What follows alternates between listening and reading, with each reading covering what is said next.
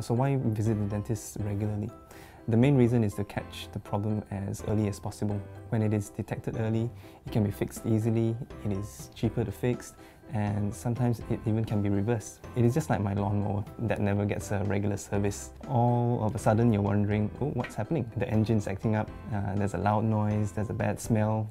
You finally get it serviced and you find that there's this going wrong, that going wrong, and they say it costs this amount of money, and actually in the end it's going to be actually cheaper to get a new one.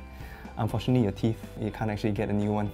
But remember, going to the dentist is not just about holes in your teeth. Your dentist looks at your gums, your jaw joints, your muscles, and all the other soft tissues in your mouth as well.